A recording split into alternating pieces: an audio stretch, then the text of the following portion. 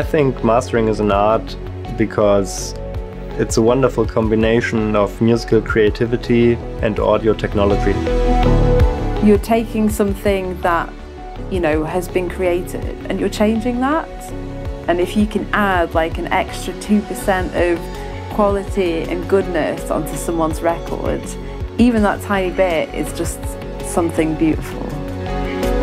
So mastering, I think it's the art of subtlety and listening and details. You have to really be focused, not doing any damage, only whatever you're going to add, it needs to be a positive change